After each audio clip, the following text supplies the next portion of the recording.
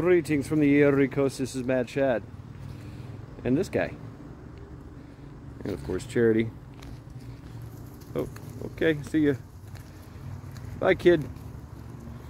Yeah. There's Mama over there.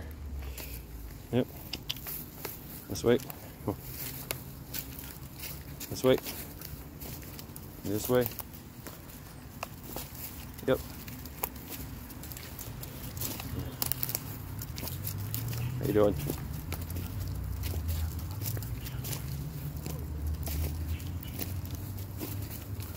Yeah.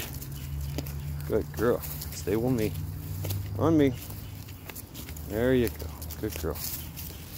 How you doing? Okay, great. Right, go. Yeah. So, anyway. Greetings from the Ivory Coast. This is Mad Shad and Charity and a whole bunch of other people that don't want to say hi. I make it a point to always say hello. When I see someone, when I cross someone's path, it's a greeting, you know? That's the way I am. Come on, Jody, this way. Really? So, you guys thought I forgot, huh? No, I was busy. We didn't even work. We didn't even have a lunch. Really, it was more like a shove something in your face and get back to work. But anyway, yeah. Oh, there you go. Yep. So, there are still Americans trapped in Afghanistan. Yep, imagine that. And a lot of stuff has come out. What's his name? Senator Mullen, I think it is. And the Centennial Foundation. They've been trying to get people out, working to get people out. And sure enough, everybody that is trying, the State Department of State, well, you know, the Trader Joe administration, are in all the friendly, what they call lily pad countries surrounding Krapistan, and they're literally compelling and forcing those countries to not work with these former special forces and other logistics and resources that are being applied to get these Americans out. And the stories are coming out. You know, there were people that died, men, women, and children. A 3-year-old girl had an infection, and she was an American citizen. She was an American citizen by the way of green card holders, her parents, but Trader Joe denied her access, and she died. She died of the infection.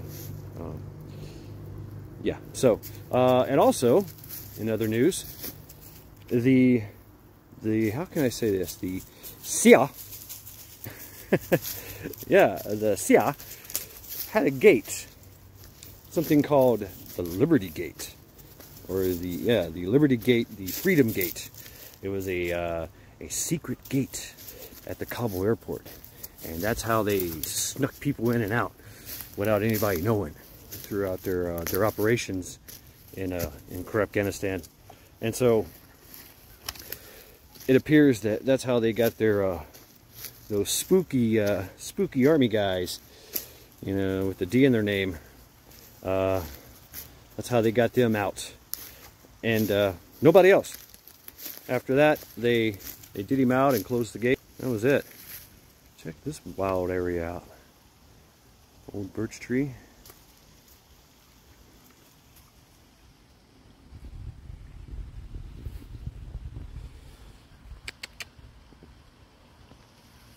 Come on, all-terrain vehicle, this way. She's ready to go up that. I think we'll go this way. No, come on, no. Charity, up. This way, no, up. Hey, nope, this way. Hey, this way. Girl, come on. Charity, come. This is actually kind of steep, but we're gonna make it. We're gonna make it. Go at it sideways. So, yes, there are still Americans trapped in Afghanistan.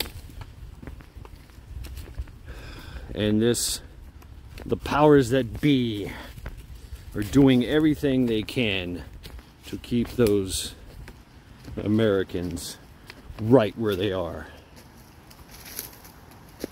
Think on that one. Not good. Not good.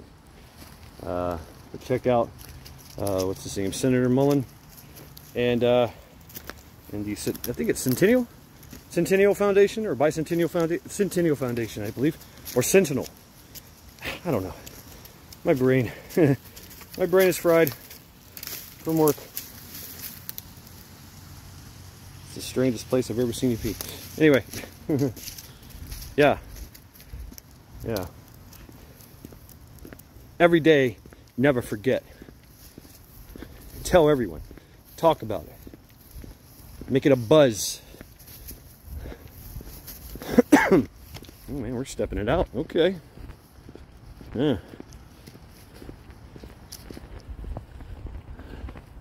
That tells me she's done and she wants her treats. Or it's gonna rain soon. Yeah, it's gonna rain soon. Coming out of Cleveland, it was raining already, so it's definitely going to rain here in the suburban jungle. So we're standing by for that. I do have my my trusty umbrella with me. So, as Charity would say, every day, never forget.